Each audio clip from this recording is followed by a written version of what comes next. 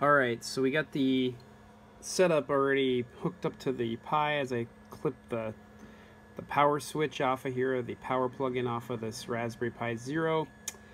We've got everything in the case. Actually, I'm reprinting some cases right now because the clearance on the actual screen, you can see right there, there's a black bezel there that I didn't account for. So I'm going to actually, I'm condensing the case down, which is good, so it's less wide. So I'm going to subtract the case by about 5 millimeters, which is really nice. So it should be a little narrower.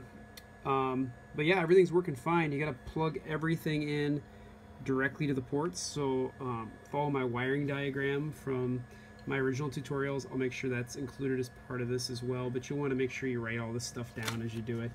I'll also take a shot of this, but this is kind of how I did this. So I lined up my numbers for where they were on the PCB, what they associated to the actual button presses, then which GPIO pin, ultimately which number of the pin it was, and then my color of wire I was using.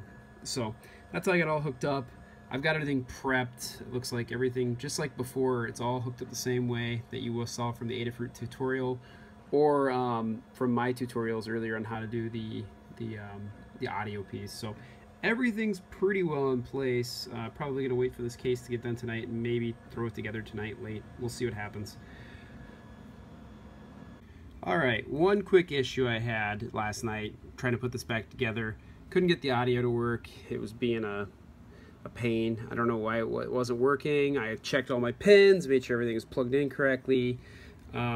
Ultimately what ended up happening is I forgot to cut the GPIO number 18 board. Just like the 2.2, there's a 3 on the 3.2 there is like a little pin. You almost have to just scrape it off and disconnect it. So that's underneath this Pi Zero, which is problematic. So what I did is I found out on the boards where it is. I actually scratched off here. Once I got that done, the sound's working, so everything works really well. It's kind of a mess of wires right now. I'm gonna put it all back together. Everything's working fine. Yeah, so we're gonna get back together, and everything should be working well.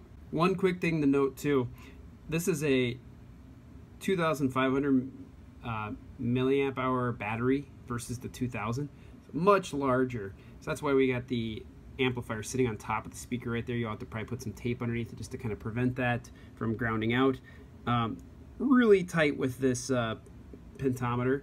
You might end up wanting to get, like, instead of the 16 millimeter ones like I have, these little 16 millimeter pentometers, you might actually go with a 12 millimeter. I'm looking for sourcing some on Amazon right now to see if I can't get something just a smidge smaller. It fits in the hole, it just sticks out really far. Don't care for that.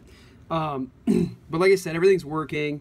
Everything should be fired up. You got to ground this, but essentially it's working. So let me show you quick. Oh.